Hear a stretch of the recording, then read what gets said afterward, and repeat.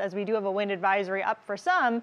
Most of our western counties and then lakeshore counties. This goes all the way until 1 p.m. And the reason everyone isn't included in this is because the front is really going to sweep on through and really prove itself to our lakeshore counties and our western counties. Up to about 50 miles per hour is possible with these gusts as this sweeps on through. So where do we stand right now? Because it's definitely breezy and windy across most of northeast Ohio. Everywhere, even those not included in that wind advisory, that stretches all the way down even to the Akron-Canton area to Dover, gusts around 20 miles per hour, but near 30 from Mansfield to downtown, the Akron-Canton area too. Elyria not far off, same thing in Ashtabula. But we still have a warming wind in place. We have a southerly wind component, so temperatures in the upper 40s, right around 50 degrees. It won't last for much longer. We've got some spotty showers out there this morning too. We'll kick up another wave of that as that front actually sweeps on through. But because we're that warm, it actually puts us about 20 degrees warmer than this time yesterday morning, which we were actually just starting that warming trend on go yesterday morning. It's actively in place, but we'll start to see falling temperatures as we head through the day. Now, this is a couple of things that I just wanted to show you and kind of geek out about. We can show you this front moving in a couple of different ways, and this one is that temperature change across the Midwest.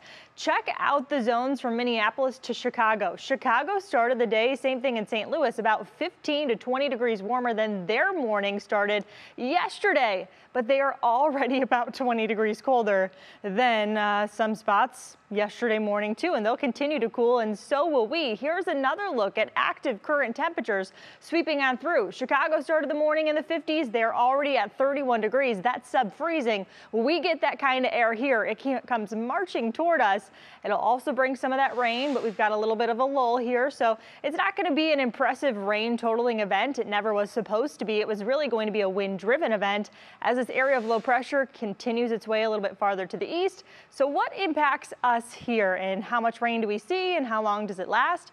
Well, in your National Zymer hour-by-hour forecast, I want you to keep an eye at the temperatures because this is 7 a.m. We're still in the 50s, some of you in the low to even mid-50s, but here is 9 in the morning.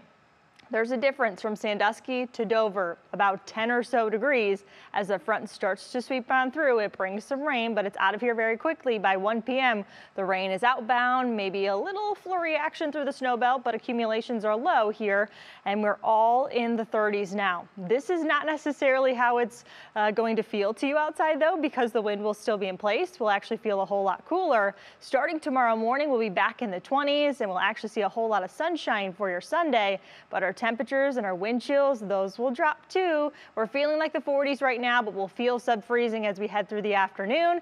And that's why in your Union Home Mortgage extended forecast, I only put 30s today. We started in the 50s, already hit our high temperature at 56 just after midnight, but the majority of your Saturday will be spent in the 30s, so why talk about 50s at this point?